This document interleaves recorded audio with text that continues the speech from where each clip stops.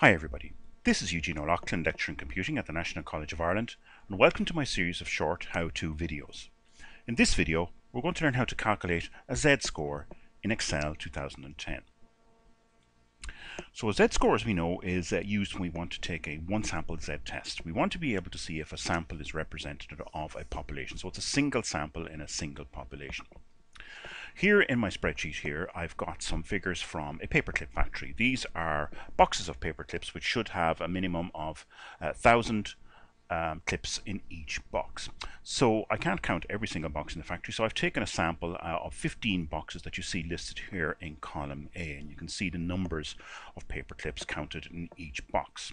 And I want to know then if this sample is representative of the population. In other words, I want to be able to conclude from this sample that the population average is 1,000 paper clips per box or more.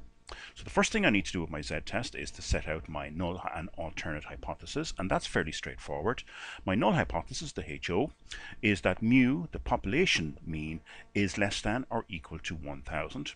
And my alternate hypothesis, the HA or H1, is that my mu, the population mean, is greater than 1,000.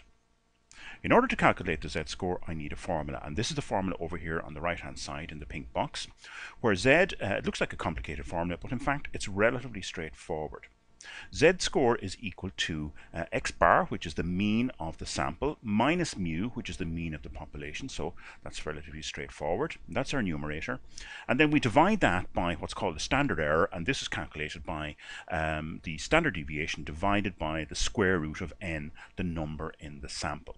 So there's four pieces of information we need here before we can calculate the z-score. So we have to work out the sample mean, the population mean, the standard deviation, and the number of counts in our sample. So let's start over here. I've got my spreadsheet already lined up for these values.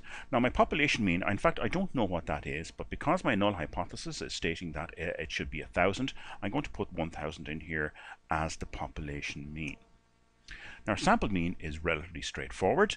I'm going to use Excel's formula ribbon here, so I want to use this to calculate the average of the sample. So I'm going to click on More Functions, select Statistical, and just second from the top here is the average function, so I'll click on that. And then I select my range, so I just with my mouse just select the range of values here in column A. It's A2 to A16, and click on OK in my function arguments box. And I can see here that my sample mean of the values you see here in column A is 1,006. Now we can see that that's actually higher than the population mean, but as yet we don't know if that's a significant value. Next, we've got to calculate the standard deviation of the population, and this is where we hit our first problem, because we don't know what the standard deviation of the population is. So we can, in z-score, in a normal distribution, we can substitute the population standard deviation with the sample standard deviation. So that's again relatively straightforward to calculate. I'm going to use Excel's formula ribbon, click on More Functions. It's a statistical function, and I'm going to scroll down here until I get to the S's where there is standard deviation options. Now there's two options here, stdev.p, which is the standard deviation for the population, and stdev.s, which is the standard deviation for the sample. So we're looking for the sample, so that's the one I select, so click on that. And in my function arguments window over here, I'm going to select my values in column A again for my sample deviation, standard deviation, and click OK. So we can see the standard deviation of the sample is 13.7865, and we're going to use this in our formula in place of the population standard deviation. N is fairly straightforward. We can see just looking at it that the values are 15, but again I'm just going to use Excel's count function, C-O-U-N-T, and in brackets just again select all the same data with my mouse. So this is what I'm selecting, all the same data each time, and that counts, and it should give me a value of 15. It's always a good idea to use formulas in case you increase or decrease the number of samples. So now I've got my four elements in my formula over here in the pink box. So it's now time to calculate the z. So I'm just going to do this in three parts. The first step is I want to work out the numerator, which is the sample mean minus the population mean. So that's straightforward enough. So type in equals the sample mean, so click on that box, minus the population mean, and press enter. And we can see that our numerator has a value of 6. Our denominator is slightly more awkward. We want to take the standard deviation and divide it by the square root of n. So again, take in equals, and our standard deviation is 13.78, so put that in there. Put in the division sign, and we want to now use the square root function to calculate the square root of n. So this is a maths function. I want to scroll down here until I get to sqrt, and I need to insert the value in here, and I'm looking for the square root of n, the value of 15, so select that box and click OK.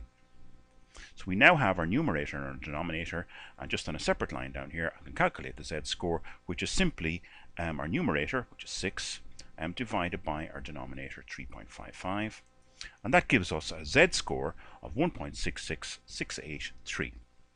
Now, what does that mean?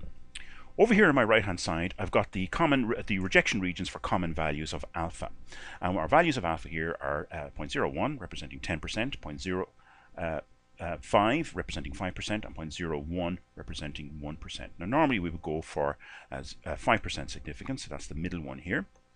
And we want to, we've seen from our null hypothesis that this is a one-tail test.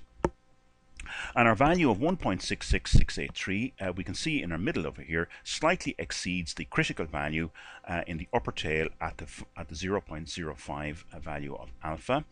The z there is 1.645, and if our value is greater than that, we can then, that falls into the rejection region, and we can reject the null hypothesis in favor of the alternate hypothesis.